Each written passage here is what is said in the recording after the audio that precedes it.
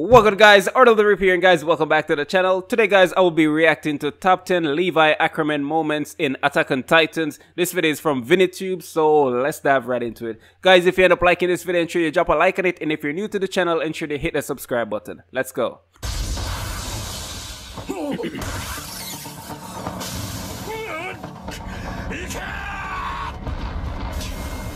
Yo, this is... Yo, Levi is super crazy. He's super powerful. He's so persistent. Not again. Who needs a lesson in Titan slaying when you can see the Beyblade of the Attack on Titan Yo, universe in he's action? so yes, sick. I'm speaking of none other He's than super Levi fast. Ackerman, the shortest man in Paradise, who has a strange fetish of slicing things up while looking cool. With season 4 coming to a close, it's time to see 10 of the best Levi Ackerman moments in Attack on Titan. But before I continue, I'd like to mention that I've teamed up with Prime Video UK to talk about some of the best anime series that are currently included on the Prime Video platform to kickstart your journey with this magical medium. You can catch it on Prime Video UK's YouTube channel or click on the link at the end of this video. So Levi's introduction. Yo, this guy is the sickest. Taking our 10th spot is Levi's introduction in Season 1. Now, we all know how much character introductions matter in anime, especially in a series like Attack on Titan. Let's admit it, Season 1 was like the Game of Thrones of anime. You've got new character faces popping up here and there, and then all of them being killed off just like that. So how do you make an excellent first impression? By showing you stand at the top of the hierarchy in terms of power. Undoubtedly, one can guess a character Yo, he stands at just the top wrapped of the it around his hierarchy neck when and he then takes down just 3 Titans snapped the without nape. even breaking a sweat. Not to mention, he does this in the coolest way possible. Levi Ackerman has this silent charisma that makes your eyes get glued to his character. It's that badass attitude complemented by his silent and deadly demeanor that makes his presence more visible compared to other characters. Let's not also forget this was the introduction of humanity's strongest soldier, so it sure had to be impactful. Yo, Ackerman is crazy.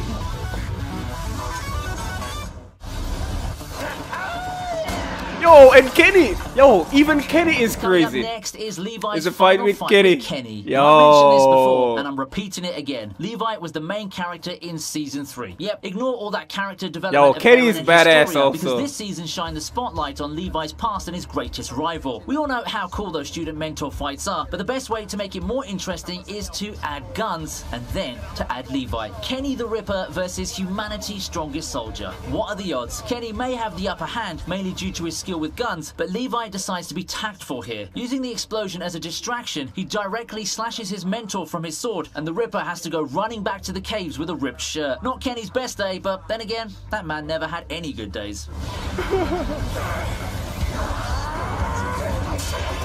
Yo! Yo, and he slashed him.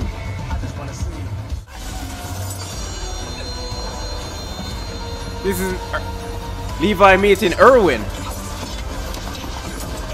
Yo, Erwin was badass too.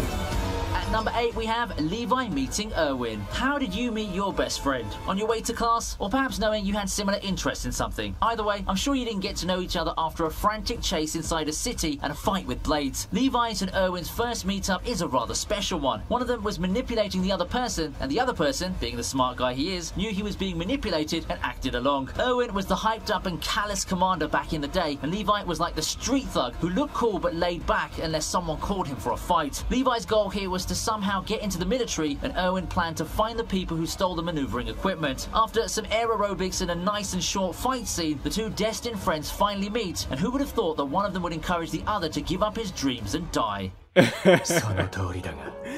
now that Erwin is here, I'm using it on him. Levi's decision. Speaking of friendship, Yo, next up we have the this moment was a where very Levi had to choose emotional between moment. Erwin and Armin. Up until And a then, very Levi nerve-wracking didn't have one. any challenging moments because Yo, I thought he was gonna give thought he was gonna give the Titan power to Erwin because of how strongly he spoke of Erwin leading the people and leading the scouts, and Irwin, it made more sense to me for him to give it to Irwin. So when he gave it to Armin, I was shocked. I was super shocked. Because when you're the most overpowered character in the entire show, you can always squeeze your way out of fights by slashing and killing a couple of people, or Titans in this case. But now we have friends in the equation, one squad mate and one commander. Who would you choose? Okay, let's shed some light and see it in the eyes of Levi. Your best friend or a random stranger who worked with you for less than a year. Levi almost chooses the former, but Levi has to think twice when Irwin himself throws the serum away. Should he bring Irwin back into this nightmare again? Irwin was a slave to freedom, so should Levi put back the shackles his commander undid? It's a tough spot where you need to choose between your selfish feelings and the feelings of others, but in the end, what matters is that it was Levi's choice. And he decided not to bring Irwin into the cruel world again.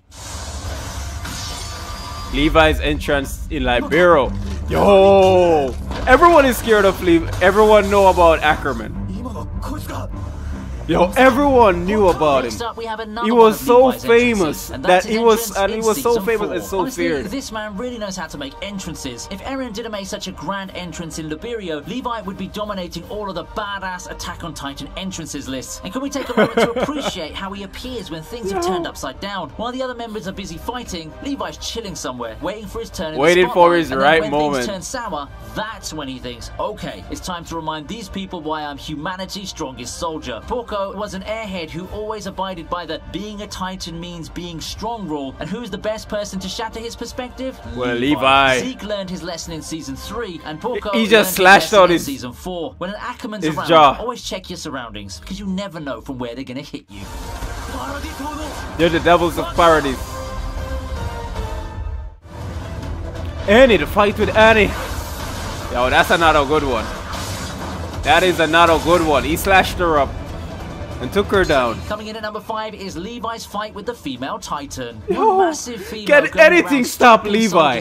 I don't think it's possible. I don't think anything can stop this guy. Just one sentence. After seeing people slaying Titans for one whole arc and then knowing our main character's a Titan himself, that can make the concept of man versus Titan very boring. But don't fret, Marley has got some tricks under their sleeve. Or is it Isayama being a genius again? Either way, this new Titan is more agile, dangerous, and slashes Eren's head with the gymnastics better than a professional athlete. Once again, kick. Who's there to it took save off the his day? head. Levi. If Levi's good at two things, it's slashing things Slashing and up. rescuing kidnapped people. Levi teaches the female Titan what it's like to mess with an Ackerman and cuts her so hard that it brings her to tears. Okay, I know Annie didn't actually cry because of Levi, but it sure must have given her some trauma.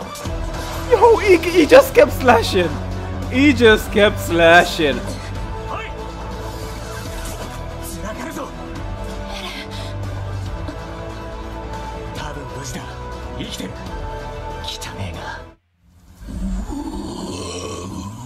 Levi's rage moment.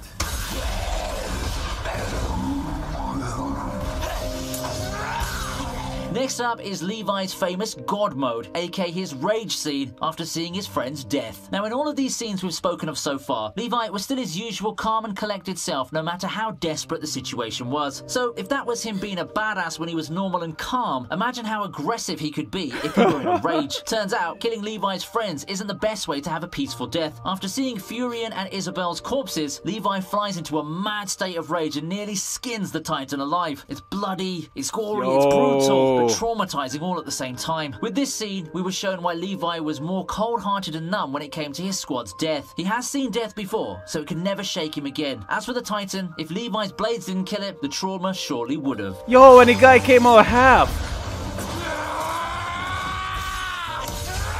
Yo, Levi is unstoppable.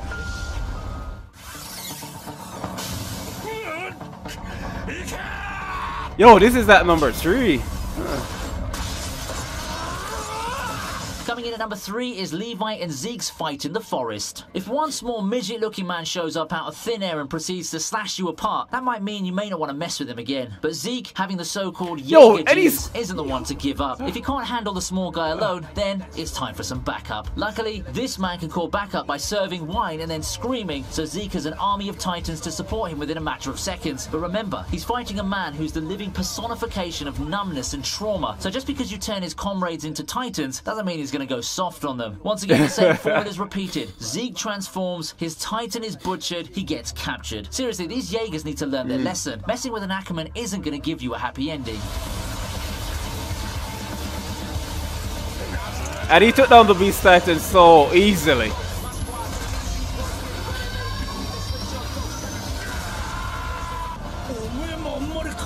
Levi versus Kenny again. Oh.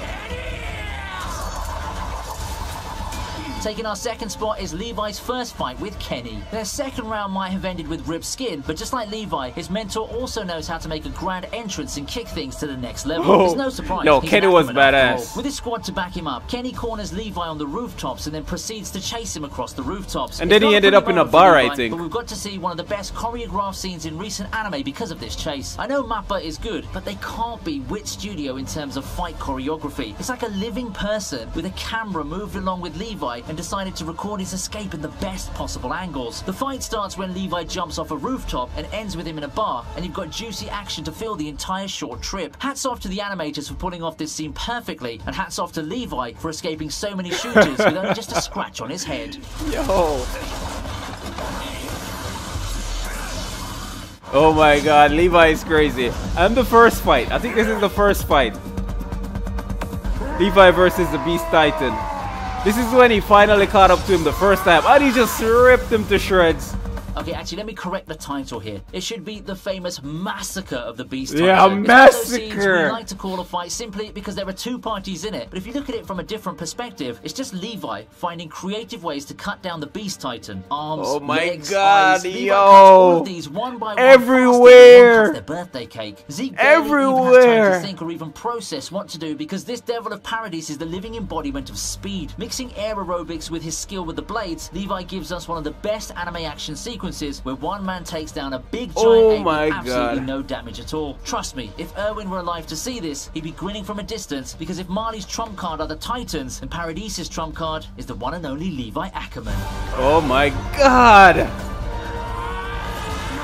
Yo, he just keeps slashing! How is Levi so powerful?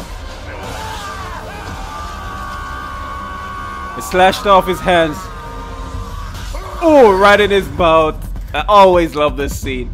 This is like my favorite scene in Attack on Titan. So there goes 10 of our best Levi Ackerman moments of all time. And the moral of this video is, don't mess with short people. And if that short man is an Ackerman, that's all the more reason to turn back and run. I hope you enjoyed this video, and don't forget to drop a like if you did. Don't forget to check out our collaboration with Amazon Prime UK. That's it for today, anime fans, and I'll see you in the next video.